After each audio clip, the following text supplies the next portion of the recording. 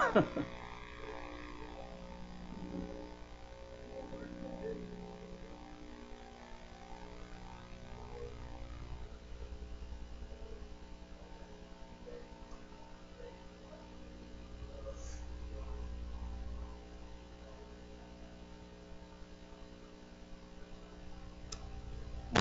Good word, brother. Thank you so much.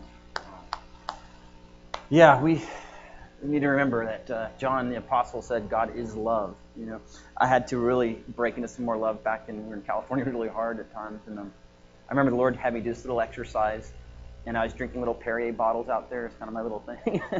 It was fun. And as I was drinking it, the Lord put this picture in mind. It's like you need to take a piece of tape, and you need to write the word love in big black, like Sharpie pen letters, and wrap it around that bottle. And every time you drink it, you need to look at it. And remember, you're receiving my love. And I'm like, well, that sounds ridiculous, but I'll do it. So I drank this water bottle that had love written on it. And it was like God began to use that as I obeyed that little step of faith just to try it, to really begin to fill me with love. And that day, my day completely changed when I got a hold of love and really helped myself to really believe it and receive it. Not get it up here as much, but let that really sink down into my reality, down in the core of who I am. And I remember driving home from work, I was just so kind and compassionate, buying people stuff, being all sweet, forgiving and merciful. And I remember I was going home and I saw the exit signs. And like, they didn't say this, but in my mind's eye, I saw it say, instead of like Cupertino, this exit 4 miles, and then Los Gatos 5 miles, it said love 4 miles. Love 5 miles. It's like, it doesn't matter what exit you take, you're going to exit into love as well. And so that really just kept reaffirming me. And sometimes these little exercises can really help, because we got to fight this fight. The enemy hates it, and the world is contrary to it. But God is all about it. And when you get the love of God, you get all the other fruit of the Holy Spirit. And then you start just being fruitful by default. It's amazing. So praise the Lord. All right. So this morning, we're going to talk about fasting. And fasting is important to go for and understand, but you can't do it apart from a grid of identity and love, and that you're free in Christ. You really don't have to, although as you grow in the Lord and mature, you're going to want to. And I'm going to explain how those things move you to move into some of these realms, and they're available to you, again, to open more power, open up more intimacy, open up more brokenness. Remember Paul said, for when I'm weak, I'm strong. That's a mystery to unlocking the power of God in your life, even through fasting. So fasting is about being strong. It's really about becoming weak, letting the Spirit give you His strength. Okay? So before we do that, I'm going to take up tithes and offerings. This is 2 Corinthians 9, 8 through 12. And God is able. We'll get over there. Yeah, there we go. Sorry, it's a little small. It's kind of big text. Little section here. And God is able to make all grace abound to you. Do you believe that? How much grace? All grace. Isn't that awesome? Just park there for a while. So many times we make it about how much we read in the Bible versus how do we really read even the little that we read. So God is able to make all grace abound to you. That's His will. So that in all things, at all times, having all that you need, you will abound in every good work. That's crazy supply. As it is written, He has scattered abroad His gifts to the poor. His righteousness endures forever. Now He who supplies seed to the sower and bread for food will also supply and increase your store of seed and will enlarge the harvest of your righteousness. You will be made rich in every way so that you can be generous on every occasion. And through us, your generosity will result in thanksgiving to God. That's the blessing on your life. And that's what it's going to produce. So in all occasions, you can be generous. We had pizza last night, and Josh is like, I can't wait to make more money so I can leave a huge tip. I really love to bless people with that. It's hard. God's provision for you, brother, so you can do that. It's a great heart. The service that you perform is not only supplying the needs of God's people, but is also overflowing in many expressions of thanks to God. So it's interesting, we talked about Cornelius last week and how he gave alms to the poor as part of his lifestyle even before he got saved. It was amazing. What a generous heart. Very charitable. But guess what happens when you give something to somebody? Have you ever thought about that? Not just a moment of thank you. Could you imagine what maybe happens at night when you've given somebody some food or something they couldn't have gotten them themselves, and they're going to sleep at night and they're saying their bedtime prayers? Just they're thinking and thanking God for. And who? You. Overflowing in many expressions of thanks to God. So when you get blessed in the Lord, even financially, and you begin to bless others, that's going to come up as memorials before God as people receive blessings from your life. And of course, it's way beyond finance, but that's a part of it. For whatever reason, we can't do life down here without it. So God wants us to know how to master that domain and to use it for His glory, be generous on all occasions. So let's go ahead and take an offering.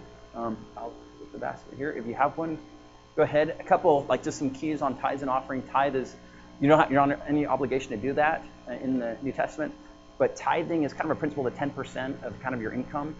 And usually what most people do, Rachel and I do this, is we give that 10% typically to where we're being fed spiritually. And that's just a good practice. So if you have multiple places, maybe you divide that up a little bit.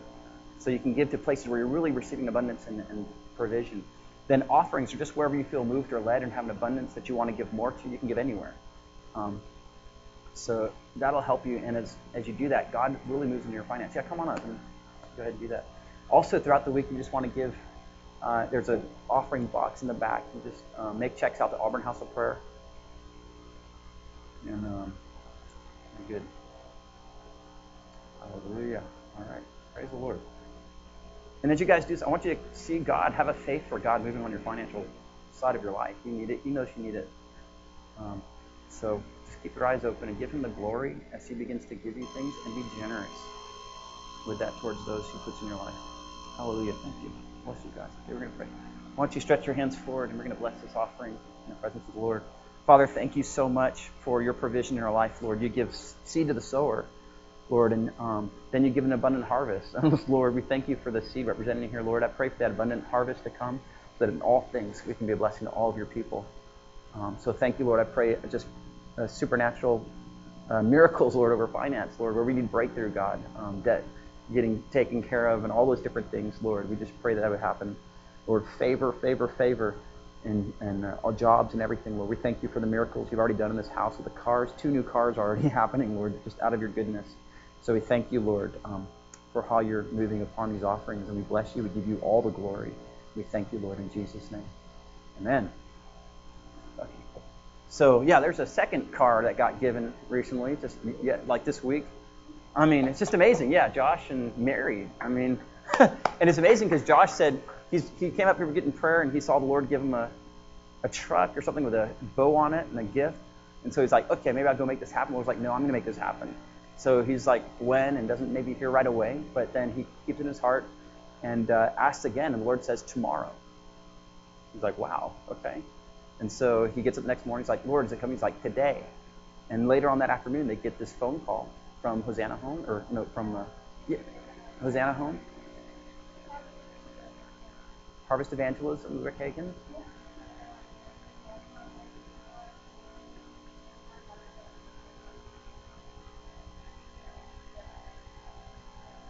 It's a total gift. I mean, it's a beautiful blue car out there. Chevy Impala. Man, we're going to get some rims on there. It's going to be awesome. Not Amen. But that's the second car. I mean, that's crazy. But I know they're giving. They're generous. And before maybe they had a bunch to give or whatever, they're just sowing, being faithful unto the Lord. God sees it, and He blesses. And so that's really amazing. That's the second car. The other one was all expense paid car with insurance and all that stuff given to Christian and Allison. They've been believing for a while. And so this can happen. It can happen to you. God does this not just to show off, but to give you faith for your life. Oh, come on. Yeah, please. Sure.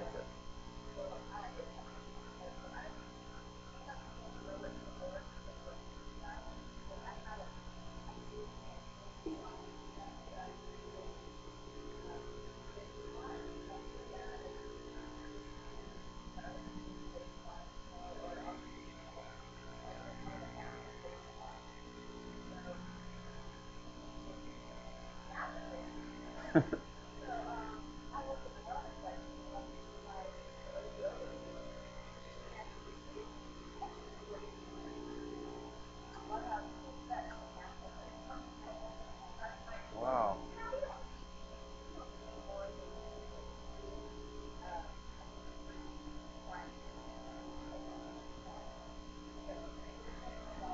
Wow.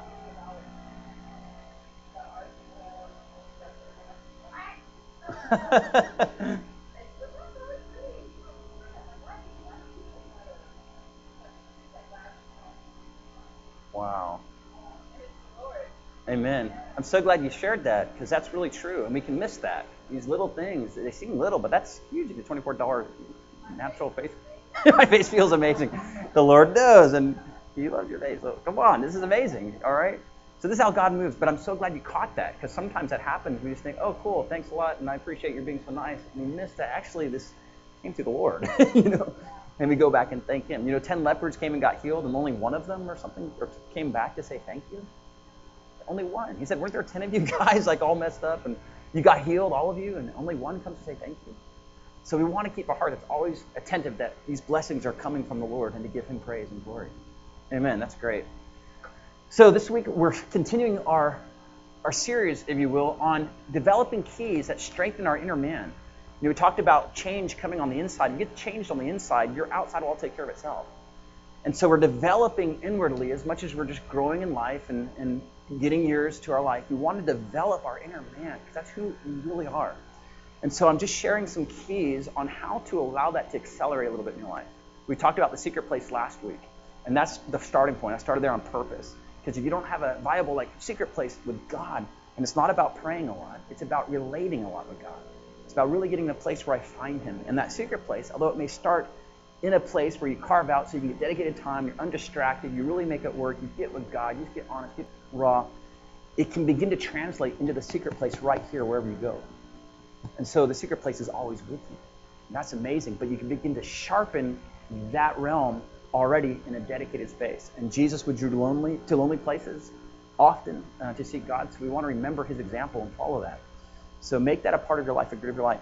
So the next one I want to bring up is fasting. And fasting is something that I think I kind of call it's probably a bad way to phrase it, but the ugly stepchild or something like this of the spiritual discipline. Everybody hates it. It's like you bring it up, they're like, that's works, religion, don't do it, blah, blah, blah. And I'm like, hey, I've been burned on works and performance issues. I need healing and all that stuff, and I've experienced a lot of healing on it. But I did find that I can't get around fasting because it's a good thing. If you have a jacked up motive on it, it can mess you up. So don't do it. You're probably not ready for it. But if you got your identity foundation strong and the love of God strong, fasting will be an incredible addition to your spiritual life. And it can really take you places. I think Chris had a word from the Holy Spirit last week or something where he said, the Lord just hit him in the service, without fasting, you will not open certain doors in your life. You cannot go into certain places. So fasting is good. And I hope with this message that you begin to shift your paradigm from fasting, this unusual thing that maybe I'll do once in a while, things are really rough, into, hey, that might be an awesome discipline to really bring me close to the Lord and to really experience His power in my life. So we're going to get into this real quick. So a couple of things here, or actually about 5 things here real quick to open up. Fasting is a powerful weapon in our arsenal of spiritual growth and development. We just covered that right now. So I need you guys to really begin to say, is fasting even in my life? Do I even recognize that it could be something good, something wonderful? Number 2, fasting is not to hurt you. It's to empower you.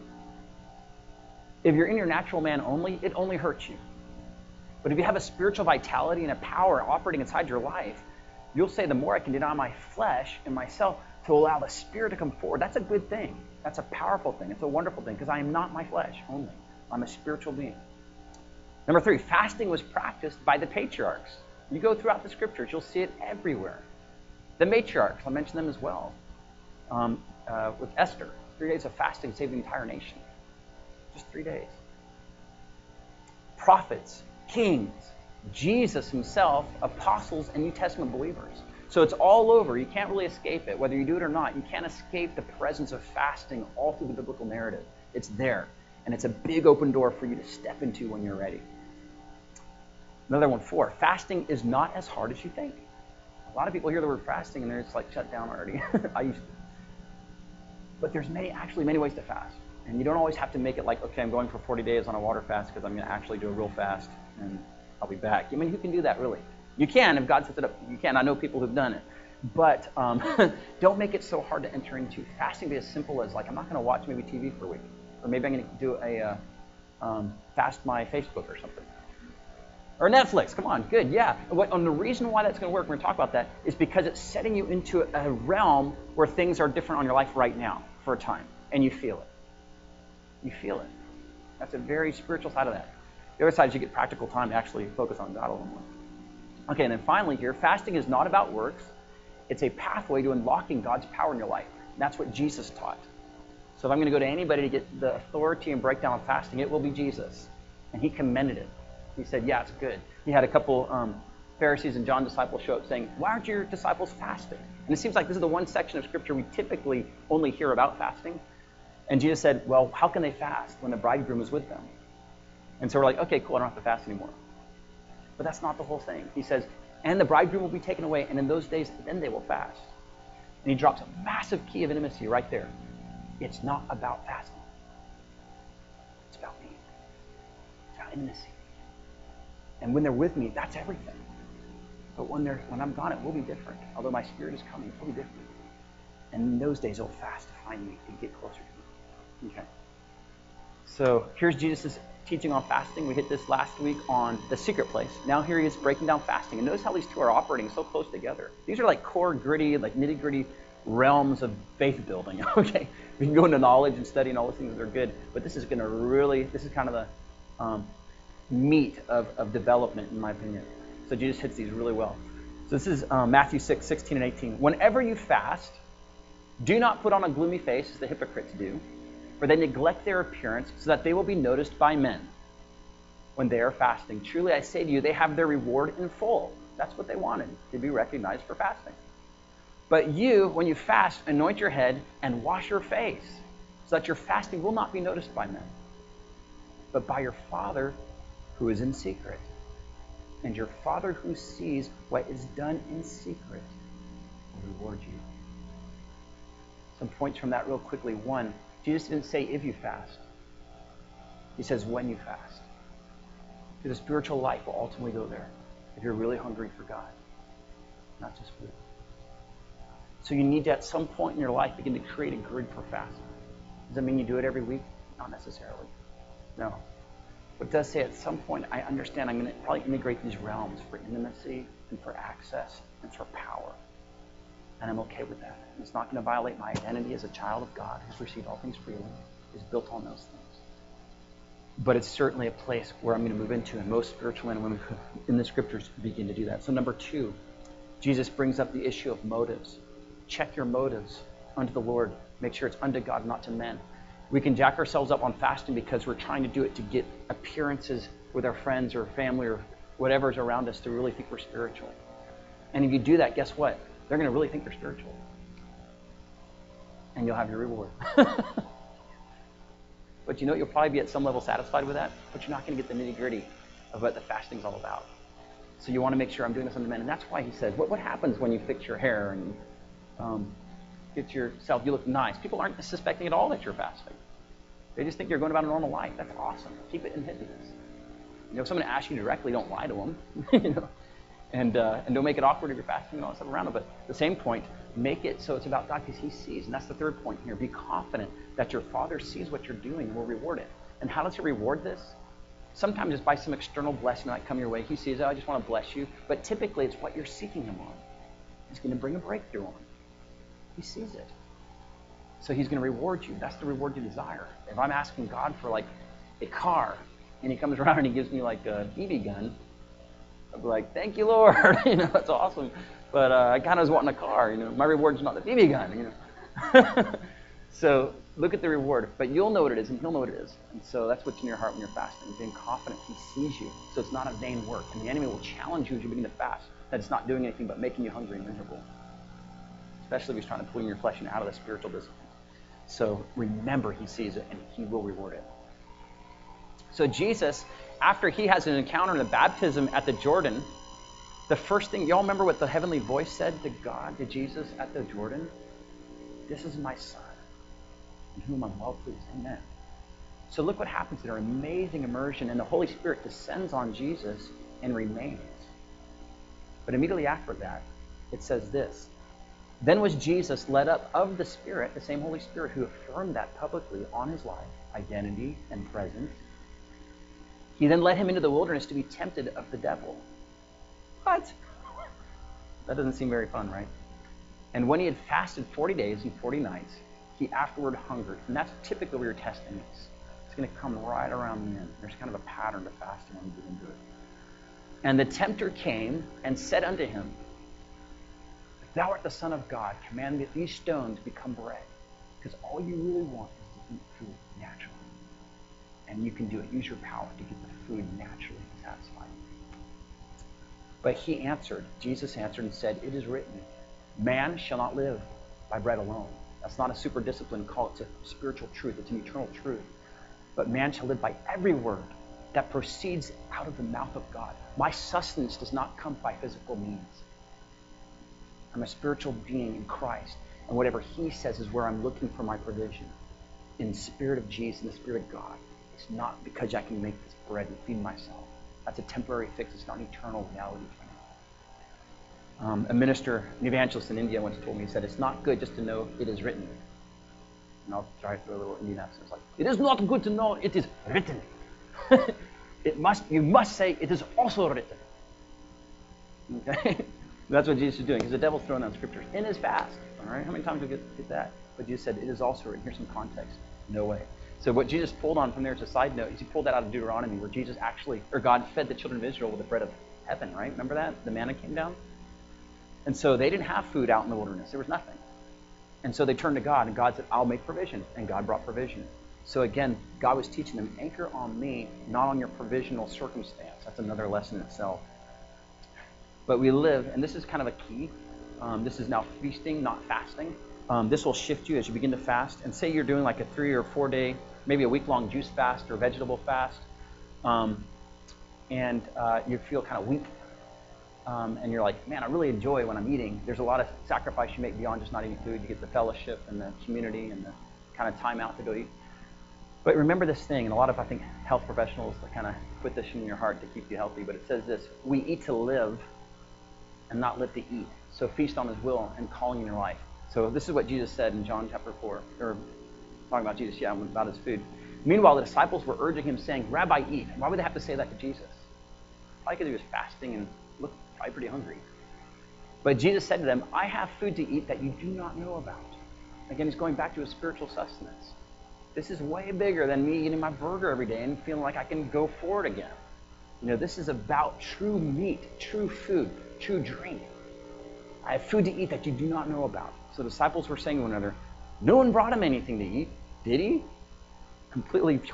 But Jesus said to them, my food, again, is to do the will of him who sent me and to accomplish his work. In fact, that's so much stronger in my spiritual power, in my heart, in my drive, than it is to, okay, yeah, you're right, we haven't eaten, we should go find a great place to eat right now, okay? Nothing wrong with that.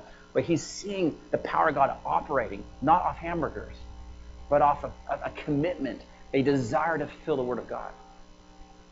And so there's food there. So feasting, not fasting. And when you go into fast, again, you make it about feasting on Jesus. Somebody said this is like, how do you fast so much, get so much breakthrough? It's like, well, because I don't focus on the sacrifice. As soon as I focus on the opportunity now to pursue.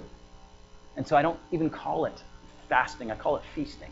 Because my mindset's not about withdrawal in these seasons. It's about feasting and getting close to God. It's access and more bountiful provision spiritually. When you get your mindset there, you're going to have amazing ability and freedom to really get full of the Spirit. So then, this is another one y'all are familiar with. The fasting destroys unbelief. And this is a time when Jesus cast out a devil out of a young boy. And the disciples were doing it. They'd already been commissioned, hands laid on them, like you guys will be doing. Maybe not today, but tomorrow maybe. But there is a opportunity where this boy was just completely bound by demonic presence. And just the Word of God alone and having Bible knowledge wasn't getting it done. Even just being in the camp and following Jesus wasn't getting it done. So they were praying for him, and Jesus ultimately had to come back, and they failed in getting this devil out of this kid. So then the disciples came to Jesus privately, and Jesus had to rebuke them, and then he came in and cast that devil out. So they came to Jesus privately and said, why couldn't we drive it out? Why couldn't we deal with this issue in our life? How come this thing that was binding the situation that we know you want us to deal with, how come it wasn't moving out? It should have just moved out because you desired it to be gone. And nope. And he said to them, because of the littleness of your faith.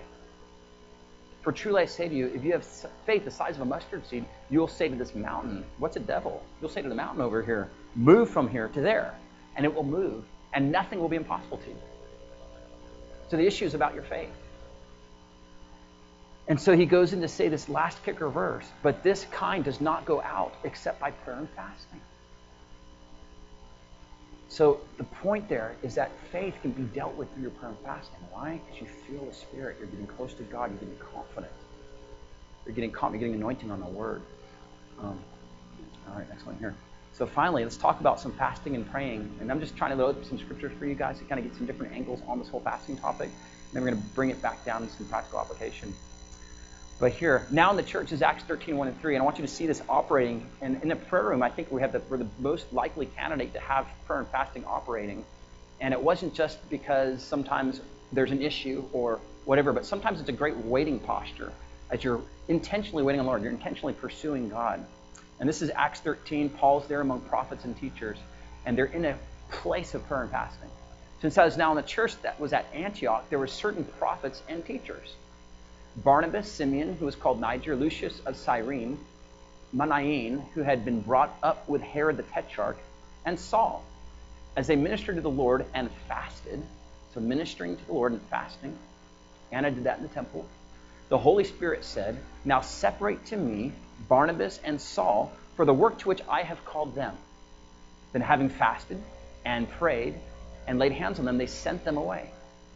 So it's amazing to me that's one thing, they're already in posture of prayer and fasting, and then the Holy Spirit speaks. It like invites a directive. How many of you need a directive in your life? How many of you need some sort of a direction? Come on, we all do. We all need to hear it. And it didn't seem like in this situation it came apart from these realities happening. And they were willing to do it.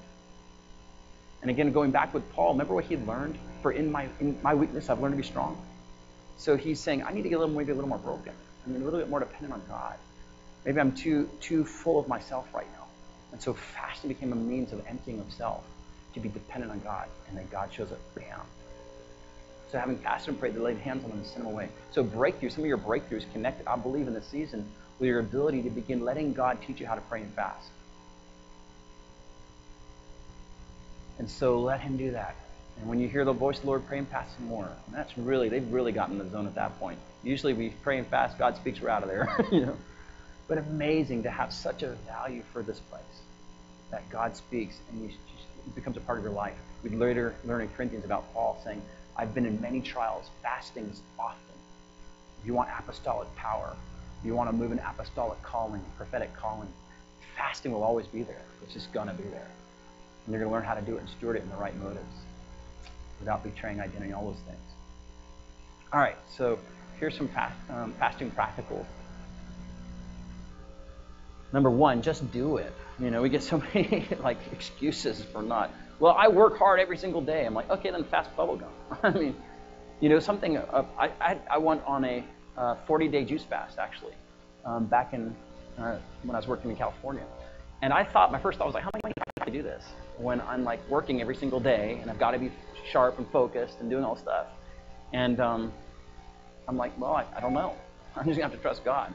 But this is something the Lord put on my heart to do.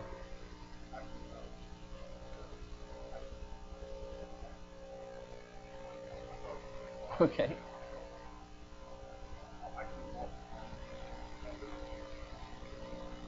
Okay. Good. Well, that'd be like a forced fast, but at the same point, you did it. Yeah. Glad you brought that up because that's something. There's mysteries in fasting. Unless you do it, you won't figure them out. You won't experience them. But fasting will indeed give you a hardcore ability to think and process. I've been in juice fasts or whatever, where it's hard the first few days, but then you get in the zone, is what I call it. And I can read books like fast and retain information. Bam, bam. When I pray, I feel anointing very strongly. I feel the tangible presence of God. I feel fire. Things are moving, and I'm not doing them any differently than my natural man. I'm just doing them with an atmosphere of fasting attached to my life. And you guys will too, and you need to taste it. That's why some of these realms, until you do it, you're not going to get activated or understand it. It'll kind of be theory and all this stuff, and yeah, maybe one day, but you've got to just allow yourself to go there at some point. But yeah, so you just got to do it. And I just, I'd done a couple ramp-up fasts for that one fast, but it was amazing. I was walking around in the middle of that fast, and we were at Safeway, which is kind of like a Publix or Kroger in California, and I was on aisle, I can't remember which aisle it was. It was like the cereal aisle or something. It's usually our go-to aisle. And I just felt the prophetic anointing come all over me. And I'm like, Rachel, come here right now. She's like, huh? Come here, I got to pray for you. I've got to let this out. And so it was like, and I forgot all the different things we were prophesying, but Rachel remembered. Okay.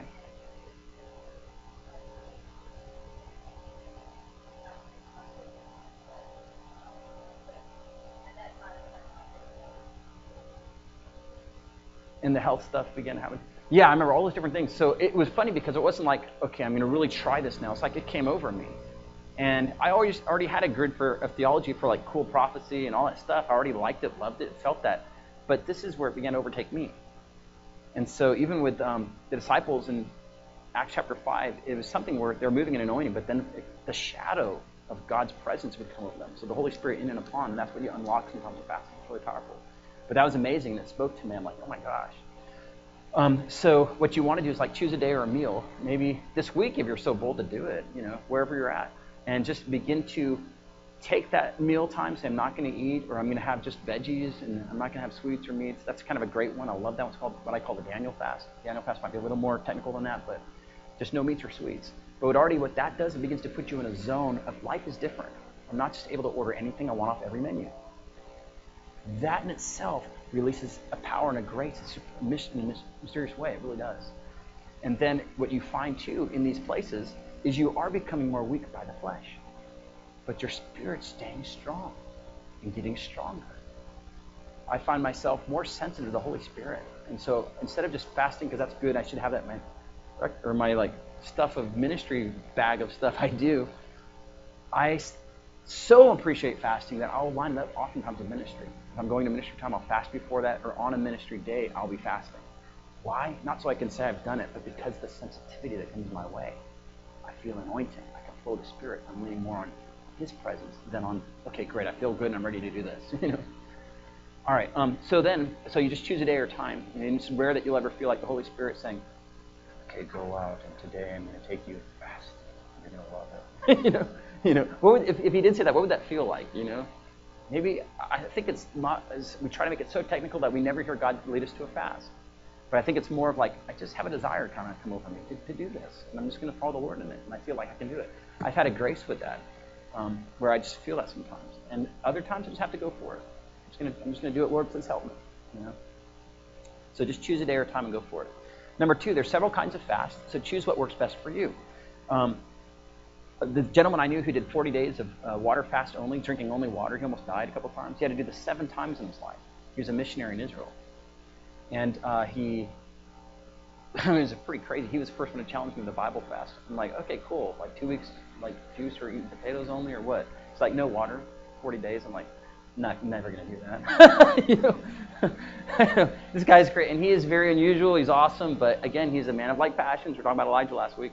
That does this. And he had a breakthrough. And God moved his whole calling after 7 of those time frames. So I say that only to give you guys grid that it's not impossible to fast. It's not impossible to do some extreme stuff if God leads you to do it. You just need to make sure you check with your doctor, all that stuff. I have to say that just to, you guys are wise, be wise. Let people around you know that they can support you. But anyway, if that can be done, then you can do simple stuff. It's a lot easier, but you still feel it. And you'll feel a grace supernaturally no matter what level of fasting. It's still a sacrifice. God honors sacrifice. So this gentleman who did the 40-day fast, I said say this. He actually, the Lord spoke to him audibly and said, switch to juice like about 6 years ago. And so he does extended fast with juice. And so I'm like, thank God. Because this guy's always challenging me, just knowing he existed, running around in Jerusalem somewhere fasting like Elijah or something like, ah. So I felt challenged, very challenged. Like, you're awesome. So when it came to chance to do like a 40-day juice fast, no problem. And it still had its challenges. At the end, you feel kind of cold and you're tired of just eating kind of nothing that has flavor or something of substance and pot. But when you get it back, it's great. But anyway, God really meets you and honors you. And the reason I felt led on that one was because I was turning 30. And I felt the Lord say, I want to work the vertical beam in your life. And I want some sort of dedication and consecration toward that. And the vertical beam is basically your love for God. And that this gets really tightened up. And Jesus, his ministry began at 30. David's ministry began at 30. And so it started at midnight on my 30th birthday. I'm beginning that fast. So the Lord sustained me and taught me through those things on that fast. It was really amazing. And give him the glory for helping with that. Okay, so the next one is feed your spiritual life, not as much about neglect of the body as pursuit of Jesus. And so if you don't have that framework in your mind entering into fast, again, it can get too challenging and you'll overwhelm yourself and you'll probably end up failing or just kind of checking out and getting food. And that's okay. God is so gracious with us as we're learning to do these things. He's very merciful in all this. But at some point, you want to learn to really maintain your fast if you've committed something to God and honor your vow, so to speak, okay? But as you do that, you begin to say, okay, I'm hungry, and that's just my reminder to get in the presence of God. You know what I mean? I took a 3-day water fast once, and that was horrible. I don't recommend it to anybody who knows God does it. But what happened is I didn't back off coffee. So here's a practical: back off some stuff like caffeine and things, because you're going into cold turkey on just anything. And it hurt my kidneys so bad, my legs were burning. But what was interesting is that when I get into worship and just start praising God, it all lifted just like that. And the presence of God just healed me. And I was like, amazing. And then as soon as I'd kind of wane and go back in afterlife, I'd feel it again. And it's like, I don't know, all that was teaching me. It was amazing what the presence of God can do. And when you're full and you have no pain, you don't really realize that. You just kind of enjoy the presence of God. But it brought such freedom and worship and power even when I was hurting. So that's just a key. Back off coffee, go to decaf for a while, maybe decrease it before you go on an extended fast. It will really help you. All right, and then the next one here. Yeah, so pursuit of Jesus. Get in the Word a lot. Let the Word strengthen you. Get a time to recalibrate your grid, your inner grid with the Word of God and the presence of God. You're going to get really blessed. And then be consistent and diligent on whatever it is He's led you to fast for. So we'll get into more about that in point number 5. So number 4, you need to ask yourself, okay, so fasting's great. What for? I mean, just to fast or what? Well, I need to ask you a question. Do you need a breakthrough somewhere in your life? Where's the obstacle in your life right now? Where's the block? Where's the indecision point, the frustration, the burden? That's the perfect place to start. Everybody, I think we're always going to have something. Even Paul, who had an abundance of revelations and things, was granted a messenger from Satan, okay? So that he learned not to boast in his flesh. But that kept him weak so he could be strong. God's grace was sufficient. So look for that and say, you know what? Okay, maybe it's a directive. Maybe it's I'm trying to break into maybe a certain gifting, spiritual gifting that I've been desiring for. Maybe it's a spouse, I'm really believing for a spouse to come. And so let that take you in that secret place. Let that burden give you the power and the ability to sustain the fast. And it really helps. I'm telling you, it really helps. If you're just going for fasting for no particular reason, you don't have the motivation sometimes on it. Okay, number 5. Again, fast for someone or something. Sometimes you'll need to shift into taking a burden of an individual in your life. We talked about that a few weeks ago, about taking others with you in your journey. You can get a breakthrough and be on the top of the mountain, or you can be on a breakthrough on top of the mountain, you've got like 10 people with you. That's what Jesus did. He took them with him, and he had a heart that was others-oriented. So when you go into fasting realms for others, I'm going to share a dream that happened to me and put me on a fast for my brother as I was starting to learn these disciplines. And it really helped me sustain and gave me the fire to actually do it and keep sticking with it until breakthrough happened. So what happened is I was in college, I forget what year it was, but I had this dream where I saw my brother. It was hard because he almost died. It was kind of messing me up. But he was living in Oregon at the time, and I saw him in several scenes inside a house, and he was being led around by some girl. And he was really down. He was really weak. He looked deathly and all that stuff in the dream. And then I see him get taken to a bathtub in water, and he's just going through what looked like withdrawal or some sort of drug-induced kind of symptoms that just mess your body up when you're giving yourself heroin, things like that, from out of the heroin. And then he got up from that scene, moved to another room, and he was being led by the hand. And I remember this vision in the dream. He turned back, and I was just watching him, and he turned back and he looked at me like this. He said, and I woke up just with tears just rolling through my body and just crying. And I didn't know, I was so freaked out by that, but I said, Lord, what do I do? And I just prayed and prayed it off, and I don't know how to help my brother. I don't even know this is happening. And so that next day I called my dad, and they're like, yeah, your brother just got arrested. He had overdosed on heroin, and it got really nasty, and we really need to be praying for him. And so I'm like, okay, I guess that was totally happening. And so I said, Lord, what do I do? And I felt what came to my heart, hearing by faith, right? I didn't get taken to a heavenly vision and be told this. It just was something in my faith and my heart to do. It was to begin to fast every single day on his birthday. He was born September 17th, 1967. So September 17th, every month until a breakthrough, I did a complete fast for his life until there was some sort of sign that he got saved and delivered. And so that gave me a burden because I'd remember it. And I would do in my fasting, I'd pull away, and I wouldn't always have like, okay, I have 15 things I'm going to pray through for my brother. Sometimes it's like, Lord, I remember my brother today, and I just tell the Lord all the things that my brother did to me and what he means to me. and please have mercy on him. Save him. And in that place, God met me, and the fasting gave me the grace to break in his presence. I was already feeling weak, and I could go in a real sweet place of intercession. And to God's glory, about 6 months or 7 months later, I got a phone call from my father, and he said, "You just received Christ." And I felt the Spirit witness in my heart when he said that, because he's had some like, "Oh yeah, I'm going to follow Jesus now" moments, and I'm like, nowhere. It just sounded good. But I heard that. I felt, I'm like, say it again. And my dad's like, yeah, he just received Christ. He got a Bible study in the jail that he's in and received the Lord. I just felt the Spirit all over me. I'm like, praise God. So, anyway, that's what's happening. So that's what's at stake, too, when you begin to fast and pray. You can begin to contend for people to break through. And I want you guys to be able to experience that. But first of all, you may need to do some fasting just for yourself, and just to get in the place with God that you're believing for and contending for. God will meet you there. And I want to be able to help you guys as we are like going into those places to give you instruction and grid for it. Unless you make it happen and you own it as a value statement, something that's a personal grid I want to do, I'm going to embrace, it probably is never going to happen. No one will ever tell you to go fast. This is something personal with the Lord. But I guarantee you there's results in it. And Jesus, before he moved in a lot of power, he did one miracle. But after the 40 days of fasting is when he came down with great power.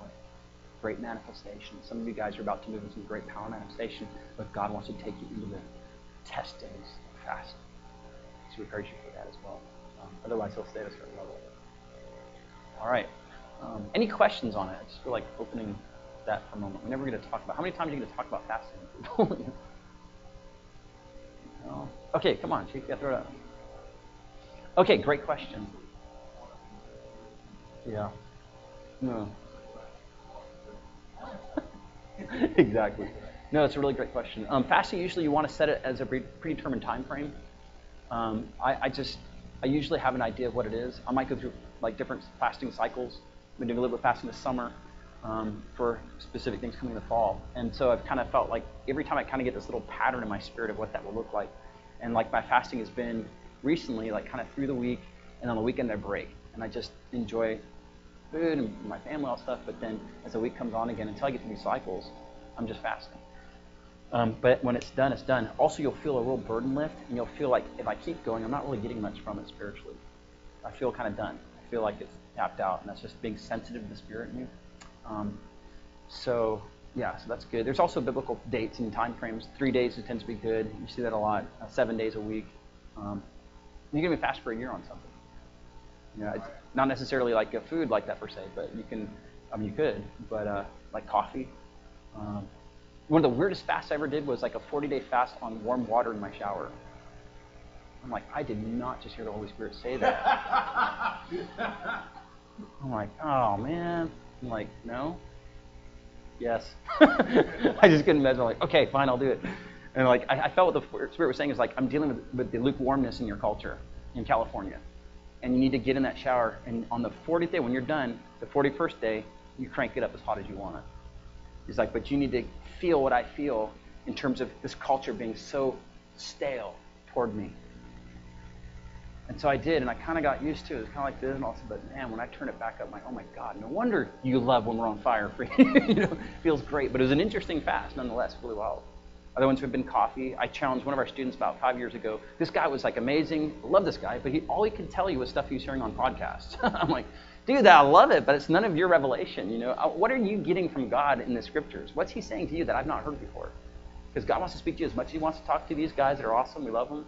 But I need to hear what he's saying to you. So he's like, I don't know. So I'm like, and it just came to my spirit. I'm like, okay, brother, I'm going to challenge you personally to take a pod fast. I don't want to hear about your podcasts anymore. I want you to take a pod fast and get in the Lord. And instead of listening, I want you to get in the Bible and pray and ask God to show you things. And then I want you to come tell me those things. He's like, wow, I never thought about that. He's like, I'll do that. All right, I'll do that. He came back a week later, dropping all kinds of stuff. I'm like, dude, that's blowing my mind. That is amazing. I've never heard that before. He's like, yeah. And so he got this fire. So the fast for him was kind of different. It was just to kind of get his own spiritual life in order. You got to get your own voice. So some of you, it's like, man, I can listen, but I need to get, God wants to speak to you and break it out. That's how those guys did it. So that was one unusual fast, but it worked for him. It was really great. Kristen.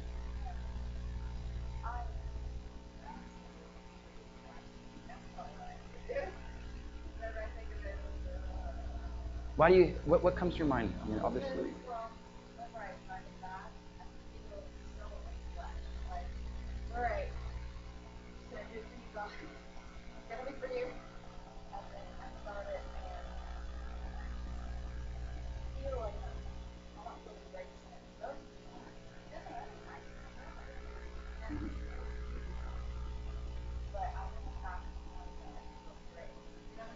Yeah, what I challenge for you is to re-examine how you're fasting, and time frames maybe. So instead of it being like, okay, I've got to go and do like a juice fast for 5 days just to make it count. You know, if you really feel that, go for it. You'll have the faith for it. That's kind of what you're looking for, not for like heaven to open and tell you to do it, but more of like, where do I feel the grace? Where do I feel the faith to do this right now? Where do I have that? And I'm going to match that with the time frame windows and the what. But if you don't have that, then you're just saying, I just kind of want to get a little more close to God. I want to experience a little more intimacy with the Lord, and I know it's a good thing to do. Then I wouldn't probably crank it up to extreme fasting unless you really felt that need. I'd make it more of like, I'm going to probably deny Facebook maybe for a week.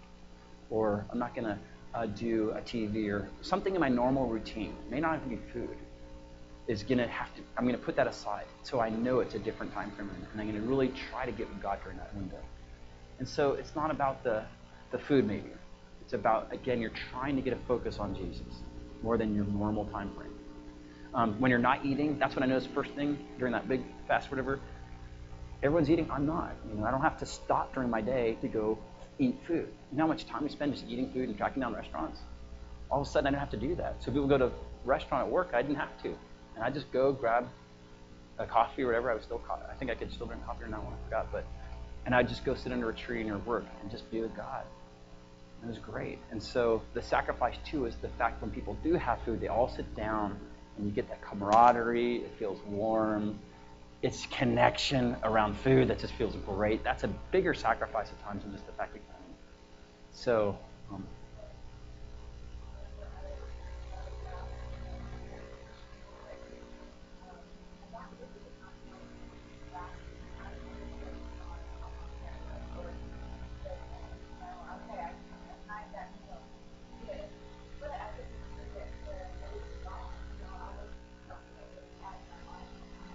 okay, so with that time, somebody said this in college. He's like, whenever you feel a hunger pain, let that be a sign that, hey, I need to go pray somewhere. And so you're now getting off the physical man grid for how you survive into the spiritual realms.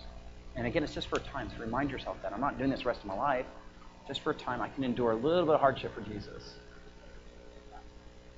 I'd say planning and just discerning the grace that you have for what you're being called to versus trying to prove something. So it's really, again, if you keep Jesus as the focus of it and drawing near to him, a lot of the confusion will disappear. And it's like, I just really want this in my life, and I want to draw near to Jesus in this. And that'll bring so much healing and calibration to it. It'll be wonderful. Versus just trying to fast. Any other questions? Great. Kristen, love it. Any other questions out there? Okay, cool. Well, again, I want to encourage you guys to do it. We're talking about this because I believe stuff's coming in the fall and things are moving in. And the time frames we're in where we need to get our spiritual house like really strong and strengthened. And these are keys you don't have to do, but at some point you'll probably embrace them. And this is how you do it. These are some keys. It's not everything on fasting, but you watch what God does. Try it. Do it. Test something out. Let him meet you there so you get your own personal faith for it. And God will bless you. All right, so let's pray. Father, thank you so much for these men and women of God that love you. They're so full of your fire and your power. And Lord, you're just about to launch them into great things. Lord, I can't even imagine the amount of destiny sitting in this room right now, Father, and how much power you're going to unload through these individuals, God, as they grab hold of the keys of the supernatural life, of a spiritual life that's full of vitality and power. Lord, even though we feel weak naturally, Lord, that's when your grace is sufficient, God, and your power comes through. So, Lord, I pray for windows. I pray, Holy Spirit, you'd speak, Father, to them how and what and where and for who. Lord God, how to move in these dimensions, Lord God, and let them taste and see that you are good and that this is something that has been on the earth since probably Adam. And Lord, we just want to be a partaker of the kingdom, a minister of the gospel. We want to be faithful in season, out of season, and doing things now that we really can't do in heaven. So, Lord, thank you for the opportunity to sacrifice and to draw near to you and to change the world with you, Father. We love you. We bless you. I pray blessing in Jesus' name. Amen. Awesome. All right, you guys, good. Hallelujah. Crank it up. Whom the Son sets free is free indeed. And there ain't no chains that can hinder me.